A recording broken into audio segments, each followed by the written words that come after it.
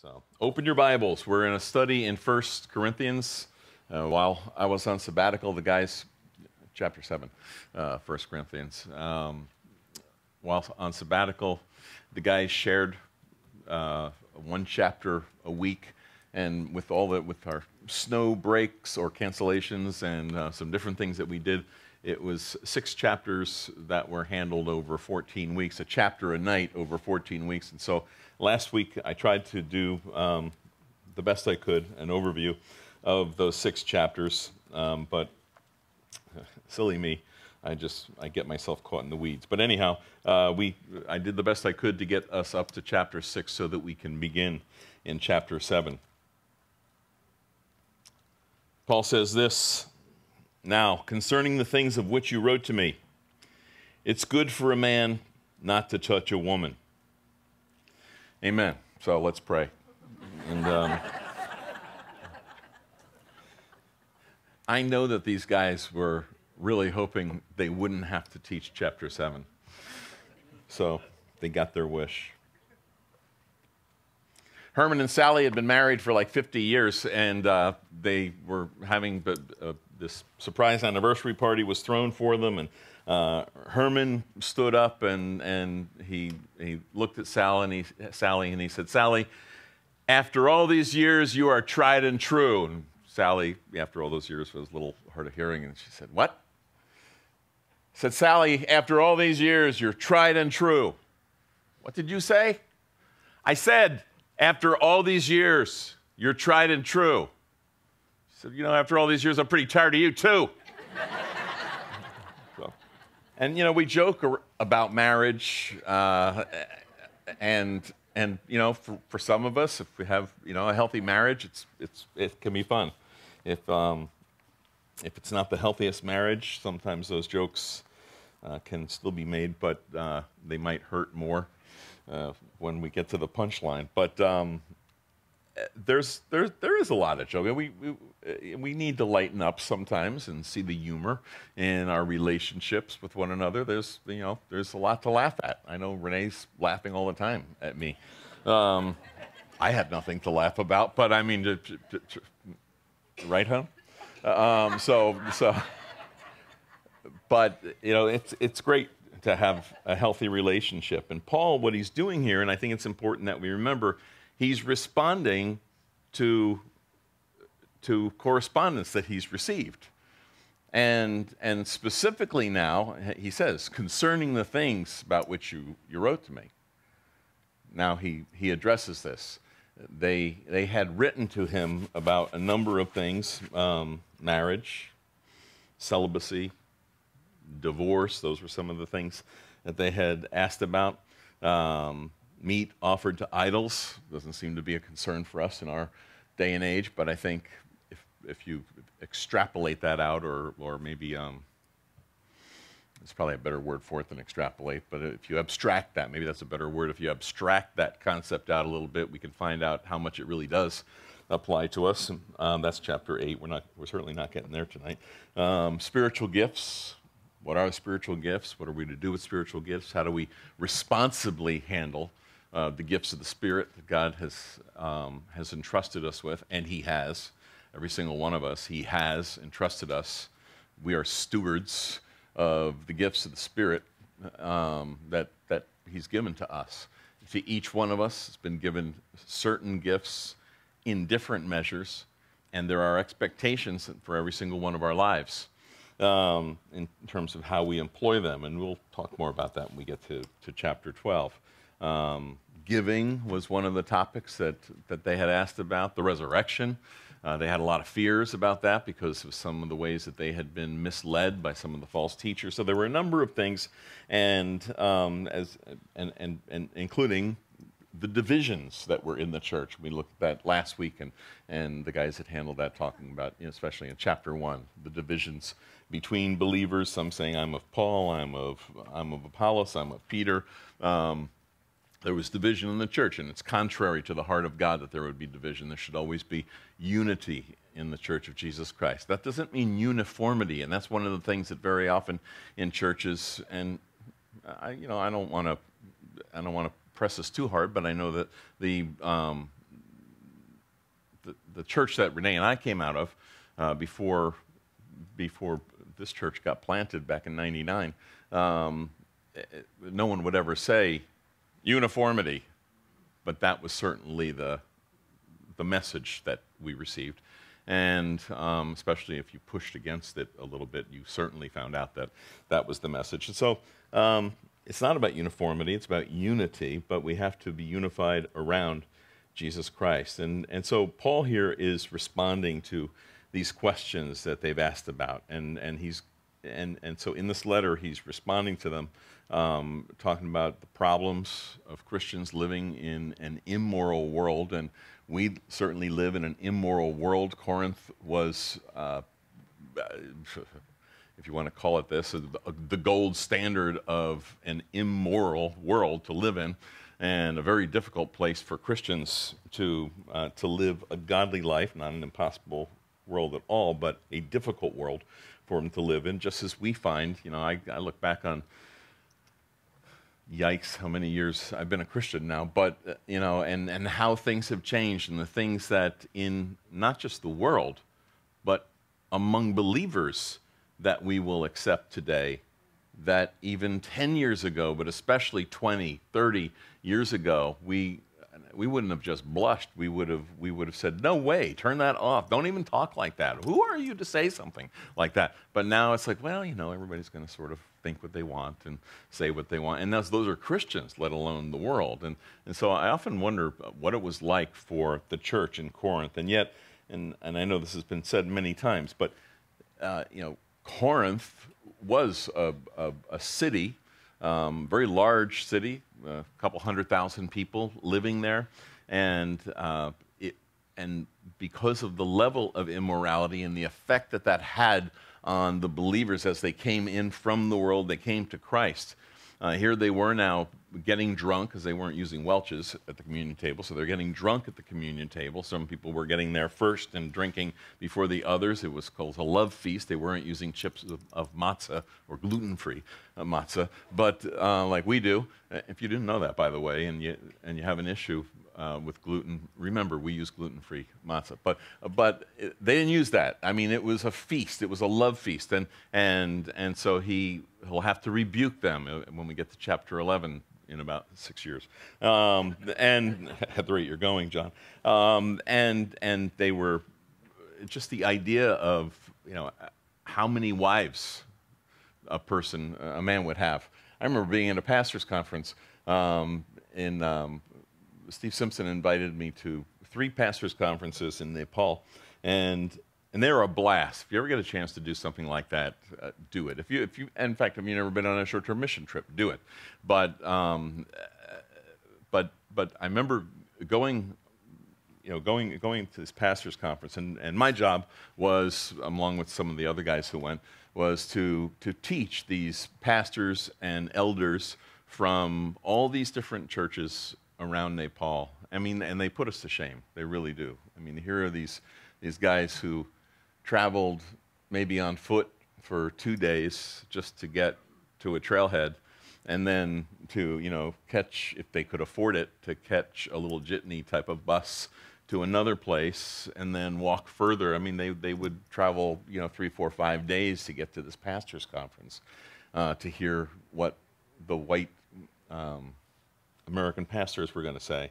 And so each one of us taught on different topics, and the way we would set it up, I really wanted to set it up in my classes that we would have, I think we had an hour and 15 minutes or something. So, teach, if you think of teaching for 45 minutes, you got to change that when you're using a translator. So, teach for less that, and it gets translated, and then we would open it up for Q&A. And after a while, I used the same translator for each of the 3 times that I was there, which is good because there's this rhythm that you have to establish when you're working with a translator. And Seth was my translator. So one time we opened up to this Q&A, and we had been in, I don't know, one of the Timothys or something. So it had to do with church order and that kind of thing. And one elder raises his hand, and he starts asking this question in Nepali, and now all these other guys are like, blah, blah, blah, blah, blah. They're going back and forth with one another. And I'm thinking, like, well, what do I do? Order out for pizza or something? Like, just ask me the question, but put it in English. You know, what's going on? I said to Seth, what's happening here? What are they talking about? Well, this man is saying that there's a man in their fellowship who has 2 wives, and he's a Christian now, and his second wife, I mean, he didn't divorce the first one, he has 2 wives, which is common in the culture. And so, but because the woman that he married is a believer, he feels like that's okay. So what, is that okay? Should he do it? Like, I'm supposed to answer this? Like, well, which one is he supposed to get rid of? You know, they think he should get rid of the non-believer, and so that was a very interesting time. And you know, we take a lot of things for granted in our culture, even though it's so much of the things that we've held firm for so many years are sliding away. Corinth was just rife with that, and so Paul is dealing with this matter of celibacy, immorality, singleness, marriage, divorce, and remarriage. And even in saying that, I might divide the room by saying that. Certainly, you know, 20 years ago, that would have divided the room very quickly. Things have changed in the church today. You're thinking, what are you waiting for? Why don't you just teach it? Well, what I'm doing here is saying, so there's a lot of things that play in here, and Paul's actually touching on a lot of topics. So I'm going to try to move through many of these things. Bottom line, this whole book is actually a very practical book, because here is Corinth, which as full of immorality as it was, as much adultery as there was, as much drunkenness as there was, as much of everything that you can think of and you would actually never want to even mention, as much as it existed, yet God had poured out his Spirit mightily, and thousands were saved. And yet, here they were, a very carnal church. We touched on that last week, this idea of, you know, there's 2 types of people. There's the natural man and the spiritual man, and then next, out of the spiritual man, there's the one who is carnal, though a Christian, and the one who is walking with the Lord. And that's who he's speaking to. He's not speaking to non-believers. He's speaking to believers, some of whom are walking with the Lord, and some of whom, many of whom, are carnal. They're in the flesh. And so it therefore really does apply to us as a church living in Chalfont, living in America. And so he says, concerning the things that you wrote about, he said, it's good for a man not to touch a woman. The idea is doesn't mean touch, don't shake her hand. That's not what it means. It means don't touch her so that, actually the Greek really means don't touch her so that she begins to heat up. That really is what it means. And that runs both ways. That men are not to touch women and women are not to touch men in such a way that it gets our libido moving. And he said, I'm just telling you, it's good for a man not to do that. Nevertheless, he says, because of sexual immorality, let each man have his own wife. That's one. Let each man have his own wife, and let each woman have her own husband. Now, to us on the surface, the response to that is, well, okay, that just makes sense. But that's a stark statement in the first century in Corinth, and frankly, it's a stark statement in the first century in many places in the Greco-Roman world.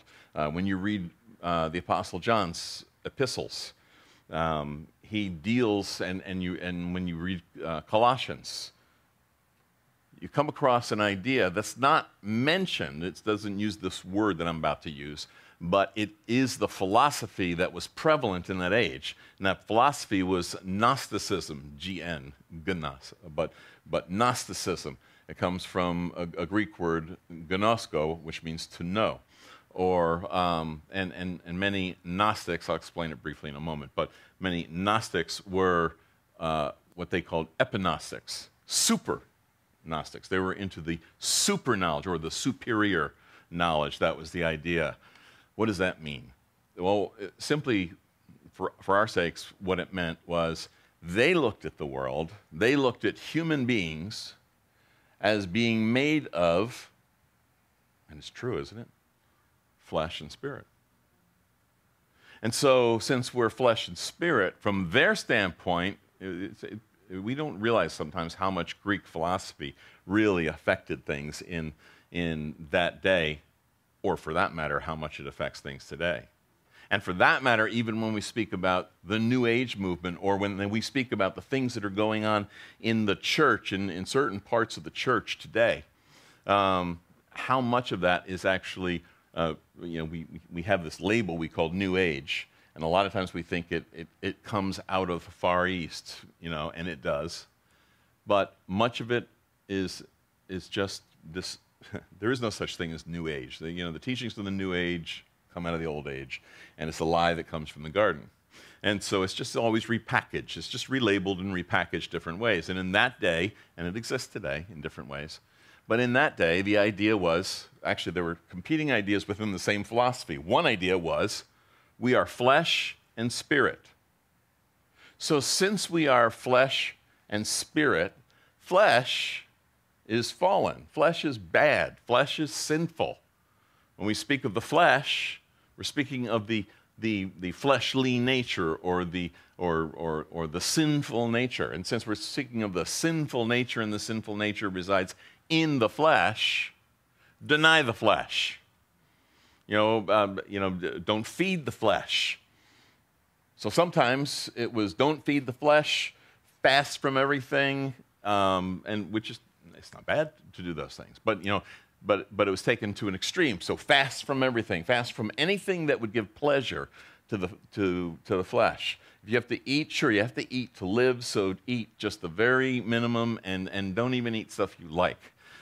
Just enough to stay alive. Eat lima beans. Now, some of you may be thrilled with that. It's like, have at it. The gag reflex just goes just thinking about it. But just go ahead, eat the lima beans. They're fine. I mean, if you're going to put them in soup or a stew or something, that's fine. Hide them. But lima beans, especially, can I just say the canned lima beans? Renee loves them, and I love her. But not the lima beans, especially canned lima beans. They're the worst. But go ahead and eat lima beans enough to stay alive. Feed the flesh in that way. But don't feed the flesh. Don't drink so as to get drunk. That would be evil. Don't please yourself sexually. That nature is given to us by God. But don't do that. Don't feed that. Rather, feed only the spirit. There's a division between flesh and spirit. See, that's the idea. There's a division. The other idea, it's hard to believe they both come under the same umbrella called Gnosticism, but which is kind of funny to me because again, it means knowledge. They're the know-it-alls. They're the big know-it-alls. They know everything. And yet, when you start to think about what they think they know, it's kind of dumb.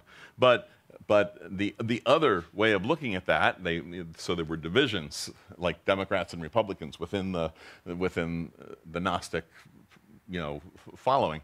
The other way of looking at that was, no, there is flesh and there's spirit. They're divided, and flesh is fallen. It's bad. Jesus Christ paid the price for our sins. Spirit is good. Flesh rots. After we die, flesh rots away, and the spirit lives forever. So do whatever you want to with your flesh.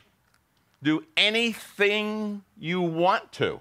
If you want to go and hang out with the temple prostitutes, be they heterosexual or homosexual, have at it. Go get drunk, feed your flesh, do whatever you want. eat, drink, and be merry. Tomorrow you're going to die, but your spirit's going to live forever. Jesus Christ paid the price for your sins. These are Gnostic Christians, okay? So do what you want. See, those are radically different ideas, and I've taken you down that road so that you understand some context here. And when we look at 1 Corinthians and some of the problems they were facing and how easy it was for them to be confused about some of these issues. And hopefully, as you read particularly 1 John or you read Colossians, and you start to understand more now what he's saying there. So Paul's prescription basically is that it's good to be single. Don't stop there. But he's saying it's good to be single. But he's also saying it's natural to be married, and he's going to say that singleness is a gift. If you can be single, it's a gift to be single.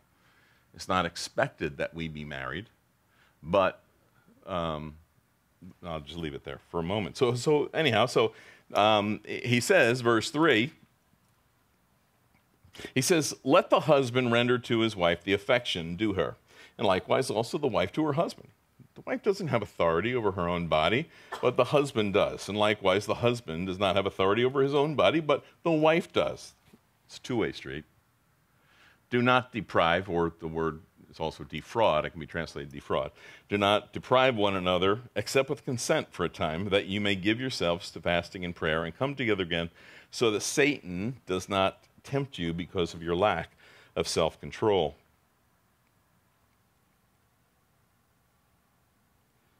But I say this as a concession, not as a commandment. He's saying this is not a command. The Lord hasn't said, this is exactly what I have to say. He's speaking, in a sense, you could say Paul's speaking as a pastor. He's speaking with a shepherd's heart, having, watched people. And I would also say, and I realize that there's scholars are divided over this. We're probably divided over this. People have all kinds of opinions about the Apostle Paul and who he was in terms of, whether he'd ever been married or things like that. But I'm going to tell you from the outset that as I read Paul's writings, he speaks as a man with experience in marriage. And even though he says some things, he'll say, even as I am, when he speaks of being single. But we have to be careful about the conclusions we draw. So he says this. Now he goes on in verse 7. He says, "For I wish that all men were even as I myself." See that? Single. "But each one has his own gift from God, one in this manner, another in that." And you could include spiritual gifts, but really in the context of what he's speaking of, remember, the context throughout all of this is marriage, and the context throughout all of this is marriage, believers' marriages, unequally yoked marriages, sexuality in marriage. See, this is why we have children's ministry.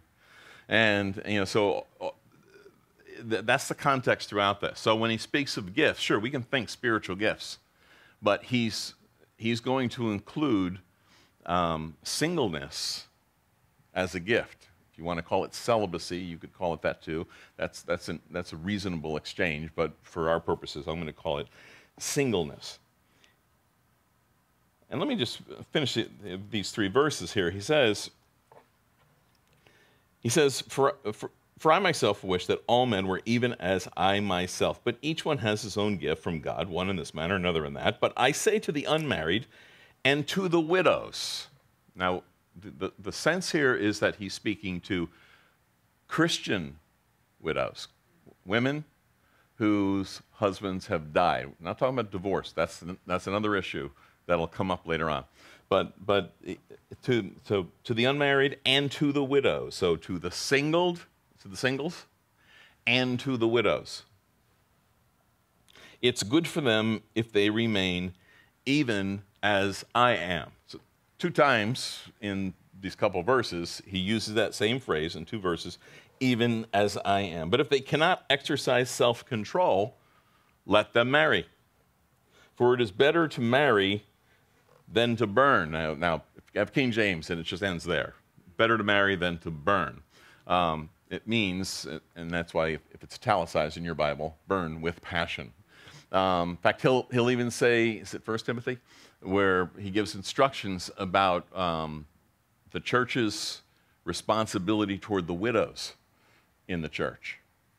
And he gives, I'm not going to go off on it now, we'll deal with it when we get there someday, but he gives a list of requirements before you can determine whether or not the church actually has responsibility to take care of this woman who is a widow. She has to be over 60 years old. You think, boy, that was old in those days. It's not real young today, but certainly it was old in those days. But he goes on. This is a woman who had to be over 60 years old. She has to have washed the feet of the feet of the saints, and a number of other things. This is a woman who has to love the Lord Jesus and really serve. And his point is, lest she becomes, and he actually uses the word, it has sort of a different context in our day and age, lest she becomes wanton and now starts to move toward other men. It's better for her, rather than the church to take care of her, it's better for her to be married, to be remarried at that point, he says. Now, some of you may be thinking all kinds of things. I didn't write this. See, I report and you decide. But this is an important point here, because he's talking about even as I am. Well, what is he? If you don't have to go there, but let me just read to you very quickly. A very familiar passage. You've heard it before, read it before. God bless you. And all of you, just so we're all covered for tonight. He says in Philippians chapter 3, beginning at verse 4, let me just read it. He says, though I also might have confidence in the flesh, if anyone else thinks he may have confidence in the flesh, I more so. Circumcised the 8th day, the stock of Israel, the tribe of Benjamin, a Hebrew of the Hebrews, concerning the law, a Pharisee. Concerning zeal, persecuting the church. Concerning righteousness, righteousness which is in the law, blameless. And of course he goes on from there to say, but what things were gained to me, I have counted loss for Christ. And he goes on and talks about how, and of those things which he thinks would have thought wonderful, not just loss. Newer translations say refuse, but really dung is the word he uses. They stink. They're nothing. You wouldn't even begin to consider them in measuring up to who he is now in Jesus Christ. Well, the reason I went there from 1 Corinthians, because he says twice in those 2 verses, verse 7, verse 8 of 1 Corinthians 7, I wish that men were even as I am, I myself am. What does he mean? Well, he seems to be saying single, and I would stipulate that he is saying that. The question is, has he always been single? Paul the Apostle, by all accounts, was a contemporary of Jesus Christ. But by contemporary, I mean he was probably born about the same time. So when Jesus was crucified at 33 and a half years old, we'll say, just to kind of pick a marker, in 32 AD, Paul was probably about the same age. So we read in chapter 7 of Acts that when Stephen is called before the august assembly, and they're the ruling body of all Israel, the Sanhedrin, made up of 2 religious political parties in those days, the Pharisees and the Sadducees, and they call Stephen to give account, and of course he does give account. He preaches and he nails them, and he says, "You're just like your fathers. You do always. You're a stiff-necked generation, or I guess if you're down south, you're a stiff-necked generation. You do always resist the Holy Spirit." And we read there that they gnashed their teeth. They're so angry. They gnashed their teeth. They picked up stones to stone him, and they did. But they laid their clothes down at the feet of a young man named Saul, the one who writes this letter.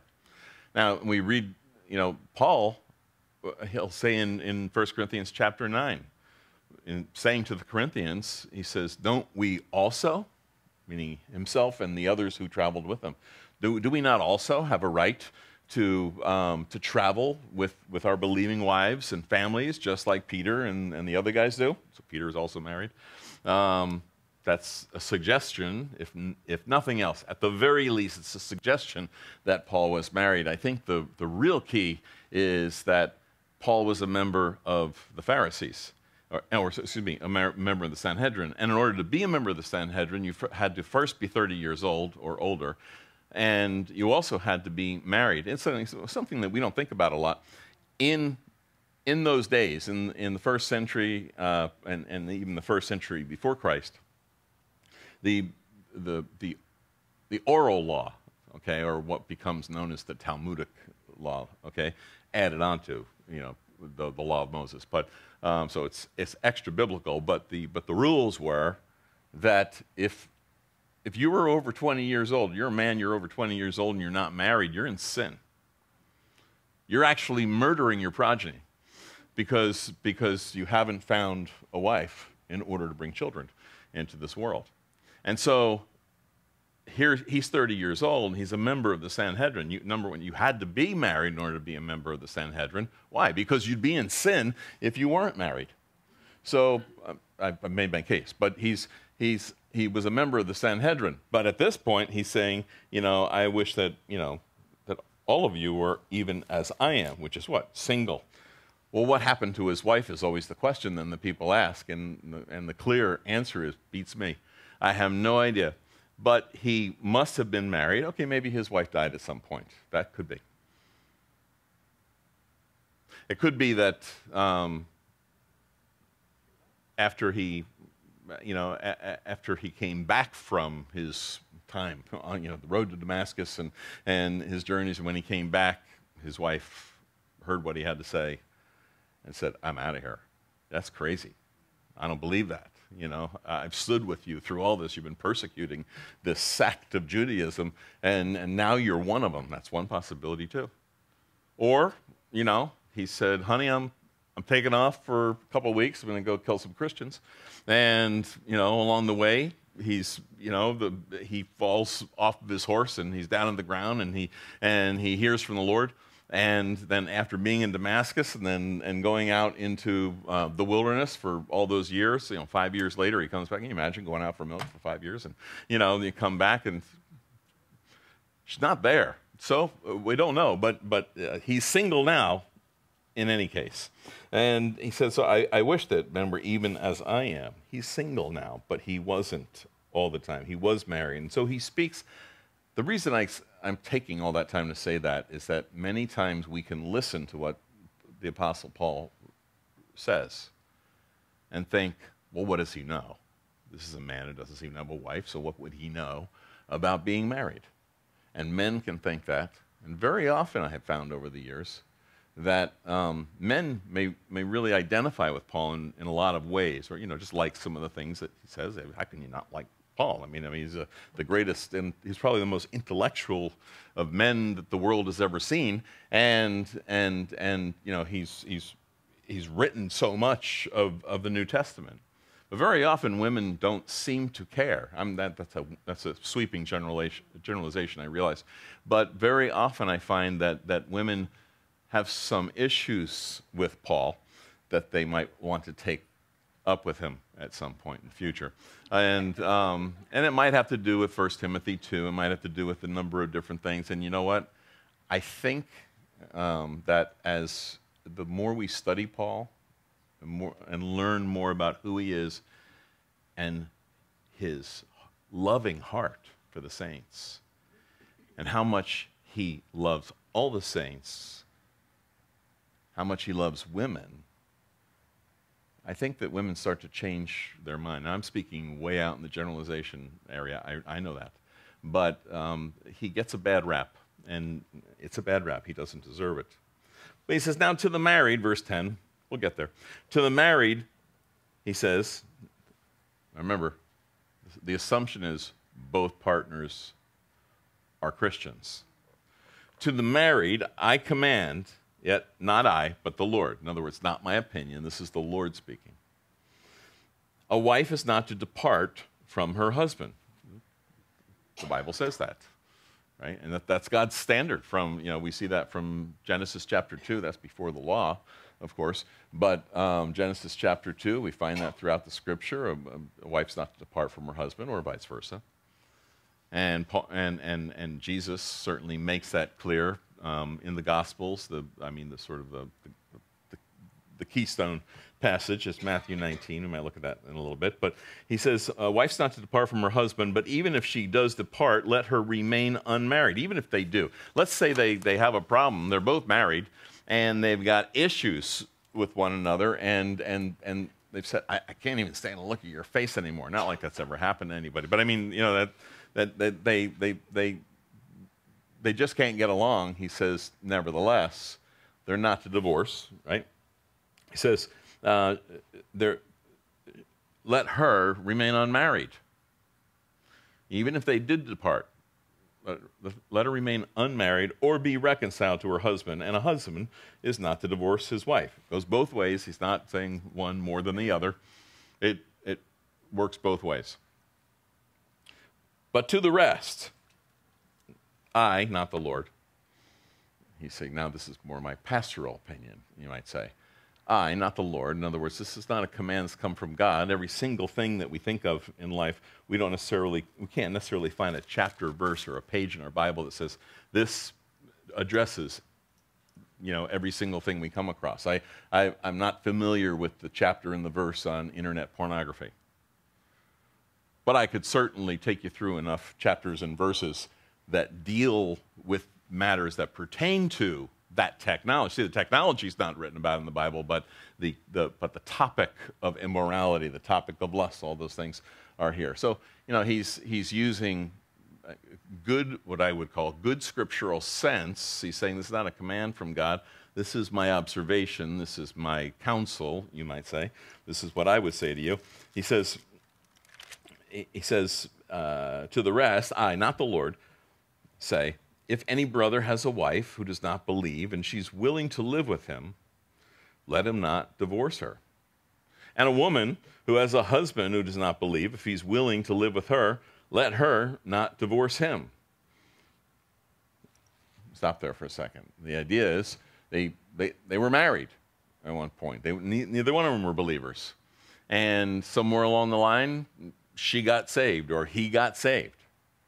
And the other partner can't stand it.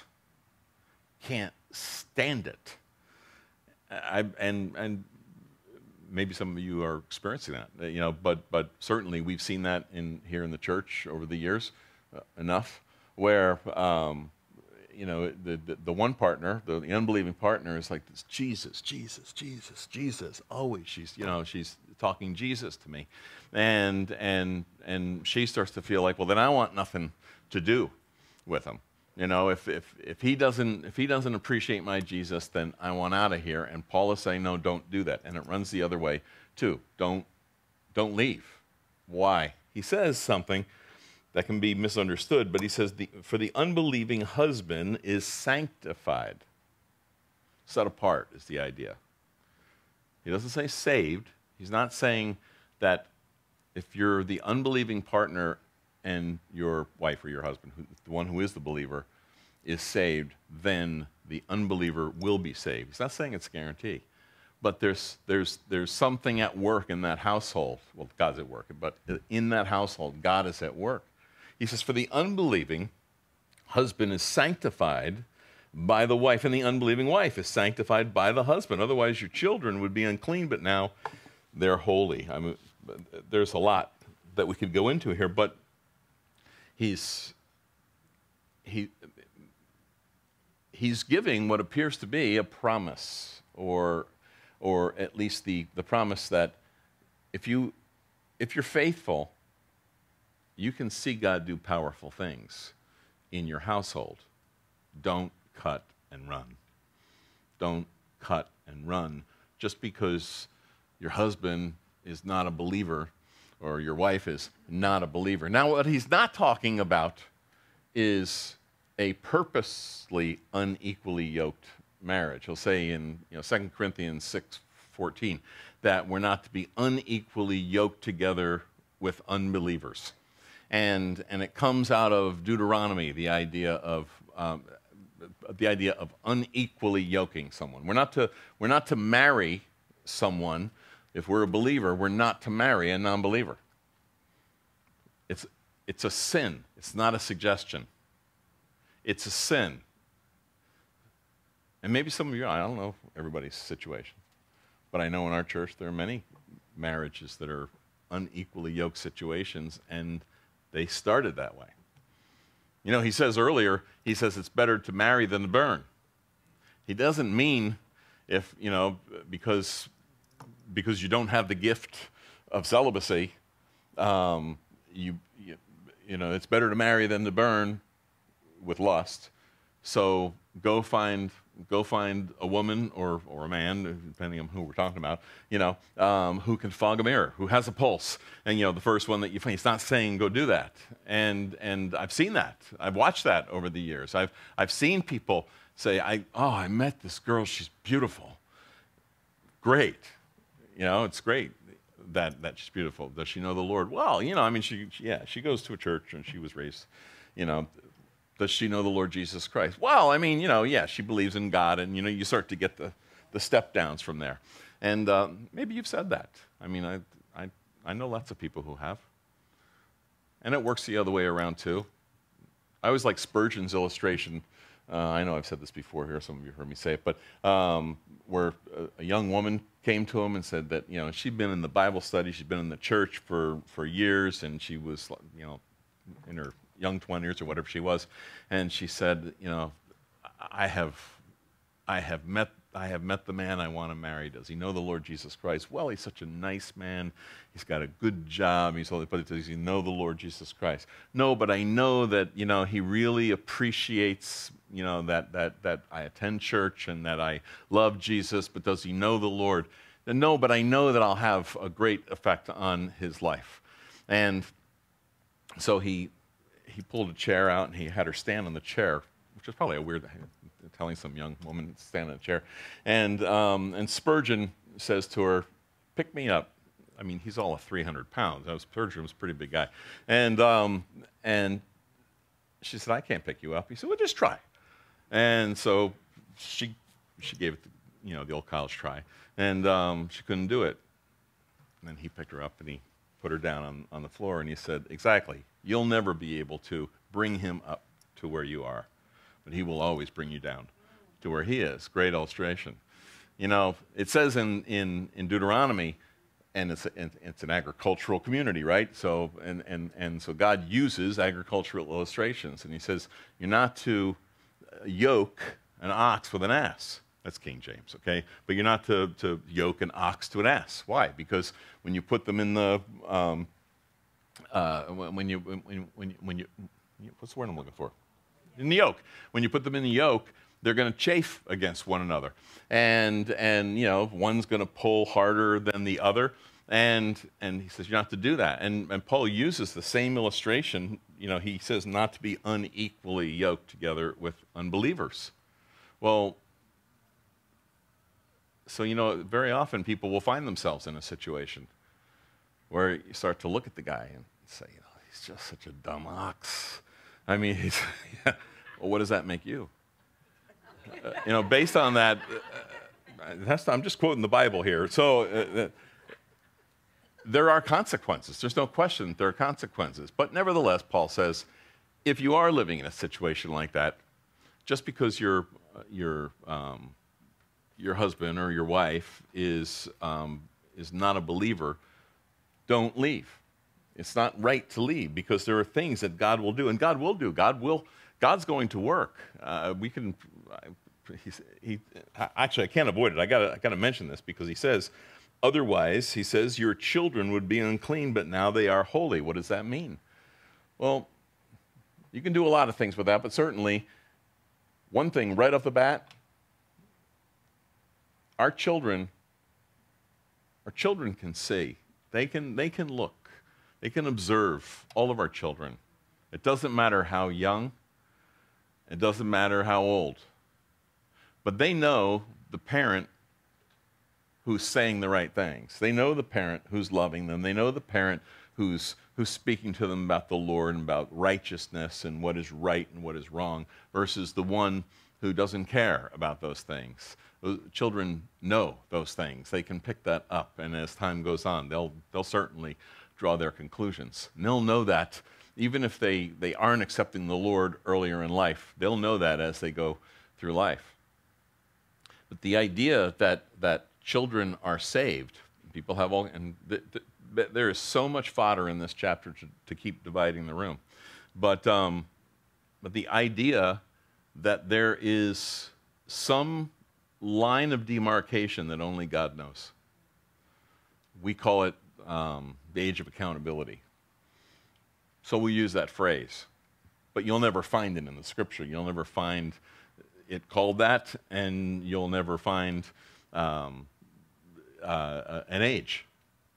But there is that idea in Scripture, and you can find a lot of places. You know, when David sinned with Bathsheba, and the child, after the child is born, the child gets sick, and David is fasting and praying, and he's just, I mean, he's just laid out on the ground, and then he can tell that, you know, the servants are speaking differently. He can hear them talking, and he asks, has the child died?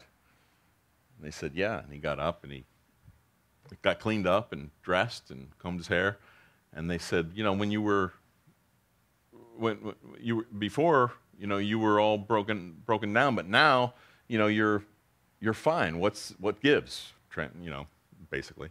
And he said, while he was still alive, I thought, who knows, maybe God will heal. But now, there's nothing I can do about it. He cannot come to me, but I will go to him. That's a really interesting passage. I will go to him. What does that mean? David had confidence that he would see his son one day. He knew where his son was, and you know, the idea, it's not just a tradition, it's the biblical teaching.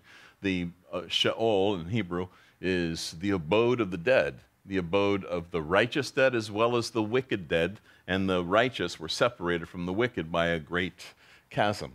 And we read about that. The New Testament version of that concept is found in Luke 16.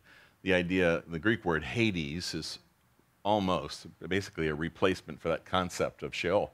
And Jesus talks about the rich man who's in this place of torment, and the beggar who is in a place called Abraham's bosom, or paradise, this place of delight in this area of Hades or Sheol. So in David's case, he knew that his son was in paradise, in Sheol. He wasn't in torment because of his sins. And David knew the Lord, and he knew that he would see his son one day. Jonah, and we can tell all the stories we want about Jonah and the fish and all that, but Jonah is the only book, I'm pretty sure I'm right about this one, it's the only book you're going to find in the Bible that's going to end the last sentence ends with a question mark, where Jonah is so torqued because of God's mercy that he's shown to the Ninevites, because of this great awakening that happens in Nineveh. When Jonah goes through Nineveh, you know, we all know the story. He didn't want to go, right? And then, you know, the whole, you know, the ship and all the different issues that happen, the great storm, and he finally says, throw me in, and the sailors don't want to. These are pagans. And they finally ask the Lord for forgiveness for what they're about to do. The Lord, they don't even know the Lord. They ask forgiveness for what they're about to do, and they throw him in, and then a great fish, not a whale, but a great fish comes and swallows him up. And for 3 days and 3 nights, Jonah is in this fish. Now, this is a high-speed fish because he made it to, you know, far enough, you know, up to up the Euphrates to Nineveh, so that he could get to Nineveh. And when he came out, we think of Jonah now, repentant, and willing to go in and what we would say preach the gospel. Well, he didn't really preach the gospel. He just said 40 days and you're crispy critters. He was looking forward to them dying. He hated them. He didn't want to go there in the first place. And we wonder why we don't go sometimes. Read Jonah. And then when they did repent, they repented from the king on down to the lowest person. They even put sackcloth on their animals. And so all these people repented of their sin, and God relented for over 100 years. The book of Jonah is about how God withheld his hand of judgment against Nineveh because they repented. The book of Nahum is about how God, 100 years later, brings judgment on Nineveh. But anyhow, Jonah is torqued. And God says to him, chapter 4, you have a right? Do you think you have a right to be angry? He says, I am angry. I do have a right. And he had been delighted because God had caused this gourd or this plant to grow up and protect him from the sun out in the desert. And now this plant had died, and he's angry about that. And do you have a right to be angry? I do. Do you have a right to be angry about this gourd? I do. And God says to him, you care about a plant which grew up in a night and died in a night. Should I then not have compassion or mercy for this great city Nineveh with 120,000 who don't know their right hand from their left hand, and also many cattle? Question mark. End of the book. It's like, did we miss something here? Is there a chapter we're missing? No, God leaves it there, and he leaves it there, I think, for us to be challenged with. Should I not have compassion? Do I not have a right to have compassion? This is who I am. That's my character as God. I have compassion for people. And he did, and he does. He still does. But who are the 120,000 who don't know their right hand from their left hand? Don't just call them Ninevites. They're children. They're the ones who don't know their right hand from their left hand. And you can go on. I think you could pick up the concept in Romans chapter 7. Paul said, I was innocent in light of the law until I became a man. Then I understood the law and I was guilty. Maybe what he's referring to is what we would call, bar mitzvah, when he was, in the Jewish culture, 13 years old, where a boy becomes a man in a sense and takes accountability before God for knowing the law and how he's going to live. That could be what he's referring to there. But in any event, as you walk through the scripture, you find that. And I suspect, and it's only my opinion, you do what you want, but everybody talks about the rapture and which we're going to study on Sunday. But we talk about the rapture and are we going to leave all our clothes behind and all that stuff when we're raptured, and that's all fun to talk about. The real question is, who's going up? Of course, we think we're going up, and that's great. If you know the Lord Jesus Christ, we are. Or you are. But what about all those Hindu kids? And what about all those Muslim kids? And what about all those pagan children throughout the world who have not yet reached that line of demarcation, which no one can measure except God himself? I suspect they're going too. Sometimes we think, oh no, they got to come from a Christian family. No. God has mercy on those who don't know their right hand from their left hand, or don't know, one from the other. Okay, I'll just keep moving. Anyhow, he says, but, verse 15, if the unbeliever departs, let him depart. If you're a believer, if you're a woman or you're a man and you're a believer, and your husband or your wife who is not a believer departs, he said, a brother or sister is not under bondage. You're not bound to the covenant of marriage at that point. Is no longer under bondage in such cases, but God has called us to peace. You know, without going into a whole long study, because we certainly don't have time, but when we read about this in the Gospels, and the Pharisees come to Jesus and they ask him, is it right for a man to divorce his wife?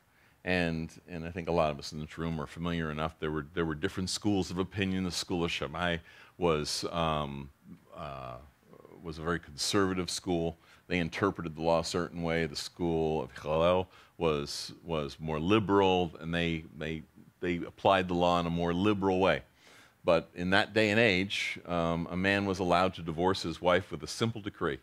And it's even held in some places in the world today, in Islam and not in what we call civilized Judaism, but in certain places in the world, the idea that a man could say to his wife, "I divorce you, I divorce you, I divorce you." 3 times it's done, and Hillel said it was okay. He could do that, even if she talked ill about his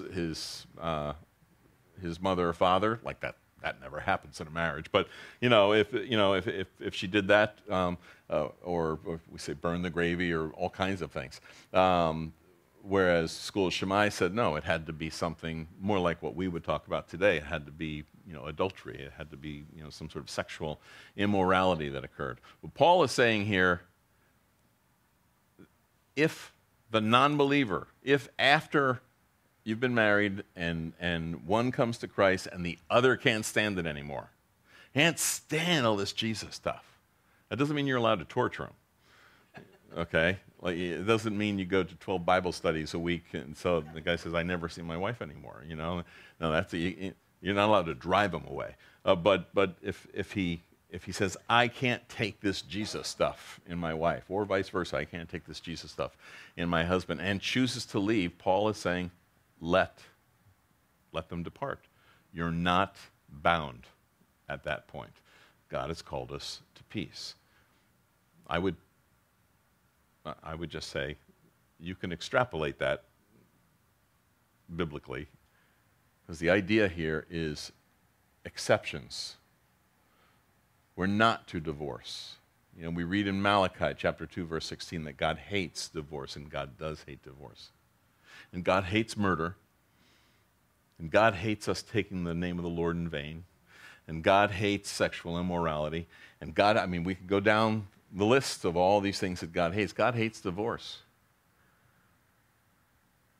But there are times when people break that covenant, and Jesus makes it very clear in Matthew 19 when speaking to the Pharisees that that Moses gave this law not to force it to happen, but for the hardness of your hearts, but because people cause these things to happen. And hardness works both ways. Sometimes out of hardness of heart, people continue to sin against the other. And sometimes hardness builds in the victim, who's constantly being sinned against. He constantly goes out on me, or whatever the case may be. He gave it for the hardness of your hearts, Jesus said. And I would suggest to you that when Paul says, if the unbeliever chooses to depart, let him depart, brother or sister is not bound in such cases. That suggests then, I think you can conclude, that falls into the same exception category that Jesus is talking about in Matthew 19. That if that brother or sister now, the believer, is not bound, that means they're no longer bound to that marriage covenant and are permitted to remarry. However, I'll tell you, our practice here, our pastoral practice, is that we don't rush into anything. And if someone says, he was a so-and-so, and he did this, or she was a such-and-such, and she did that, and they're gone now, but I found this guy, or I found this woman, and I want to marry. It's like, easy. Let's hold up here. There's a covenant of marriage that you've been under, and you've been damaged by it. You've probably contributed to some issues. These things work both ways. Let's take some time. Let's counsel. Let's talk about some of these things, and let's see if it's really the Lord, or is it Lord or libido? Maybe that's a great title for a sermon.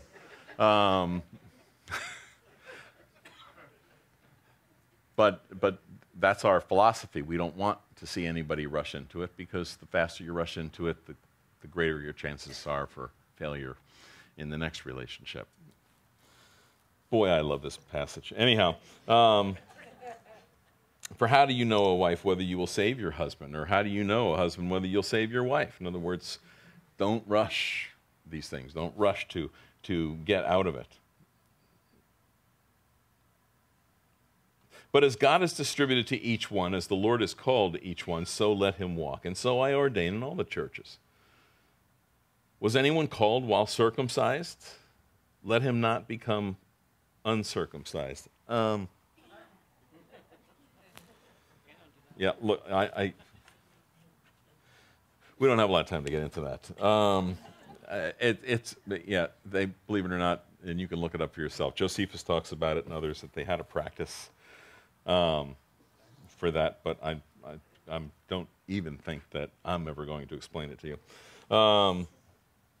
But if you're really interested, you can find out. The idea here, remember, the context is still marriage. So he's saying, in whatever condition you were in, whatever circumstance you were in when you were called to know Jesus Christ, stay there. You know, you're not called to cease being a Jew. You're not called, which is very important, by the way, for every Gentile who comes to know Jesus Christ, to remember that when you share Jesus Christ with a Jewish person, you're not calling them to not be a Jew anymore. They're still a Jewish person.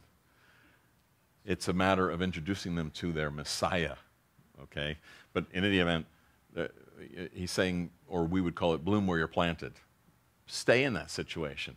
He said, are you circumcised? Don't try to become uncircumcised. Are you uncircumcised? Don't seek to be circumcised. You don't need, if you know, especially in that day and age, you're born in a Greek world, and boys were not circumcised in most cases, and don't feel like you got to be circumcised in order to please, you know, the Jews who are around. You know, and he talks about, you know, if he said circumcision is nothing, uncircumcision is nothing, but keeping the commandments of God, that's what matters.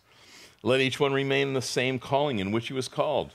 Were you called while a slave? Well, then don't be concerned about it. But if you can be made free, then rather use it. For he who is called in the Lord while a slave is the Lord's freedman.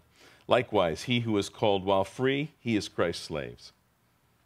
Key point. This is where he ended chapter 6. For you were bought at a price. Do not become slaves of men. And I know I've said this many times, and I said it in the second service on Sunday, but if you've ever tried to sell a car, you may think it's just a wonderful car, and you need to get 10 grand for it. But if you can't get 10 grand or 9 or 8 or 7, and someone's finally willing to give you $800 for it, what's the car worth? It's not worth 10 grand. It's worth whatever the market will give you. And it's worth what someone will pay for it. And that's the way it works with your house, no matter how much you love your house or anything else. But I paid this. Yeah, but the market is this, so that's what it's worth. What are you worth? You were bought the price of the blood of Jesus Christ. And what is the value of the blood of Jesus Christ? You'll never be able to measure it because, you know, we talk so much about creation, and I love talking about creation. I just think it's a marvelous topic. Could God do it again? Quicker than you snap your fingers. What did it cost him? Nothing. He's spoken into existence.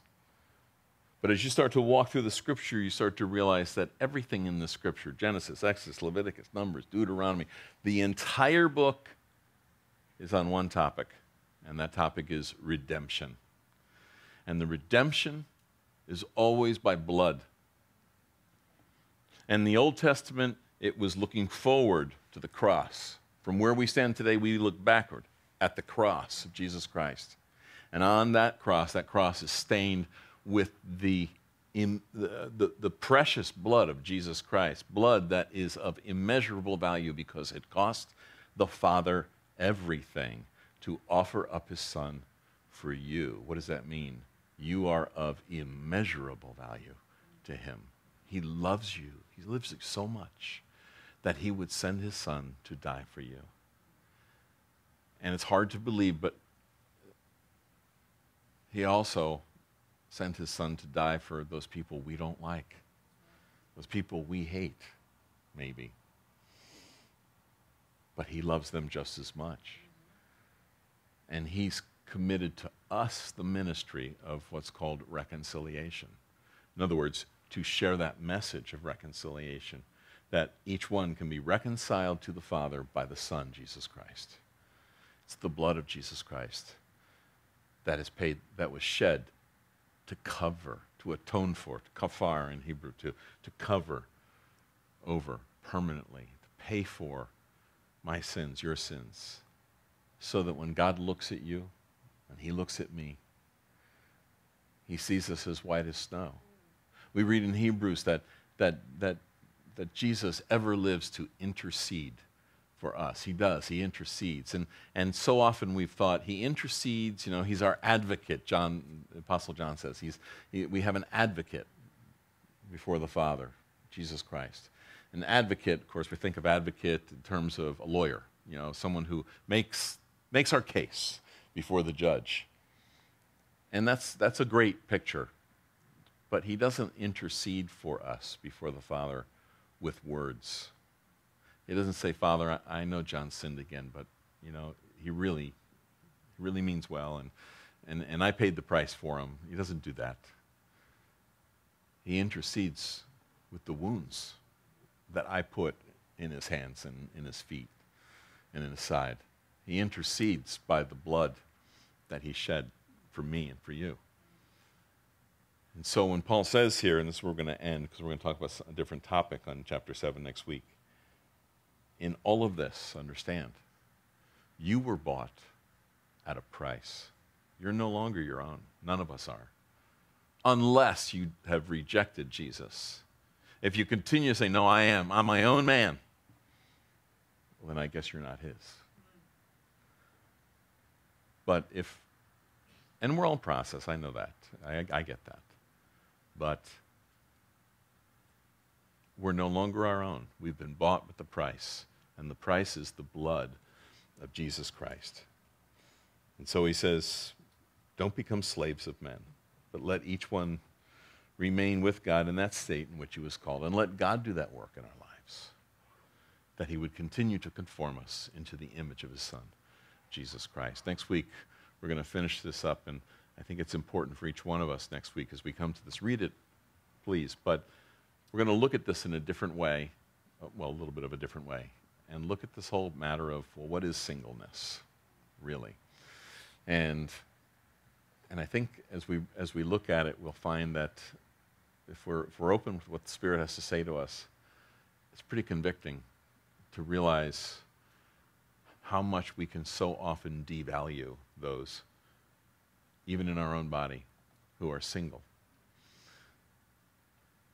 And how much Jesus loves them, and what God is doing with them. How many single people there are in the Bible that we revere. We hold them up as men and women, great men and women of the faith, and they were single. God used them single, not married and producing children, but single. And that God has a great role. And you may say, well, I'm married, so it doesn't apply to me. It applies just as much to us as it does to someone who is single. Because so often we can look at a person who's single and say, well, it's normal to be married. So if you're single, you're... We got to be careful about that. We've got to be careful about that. God loves them. They're precious in his sight, just as much as we're precious in his sight. Let's stand together. Father, thank you for your love and for your word. Thank you for the things that you show us.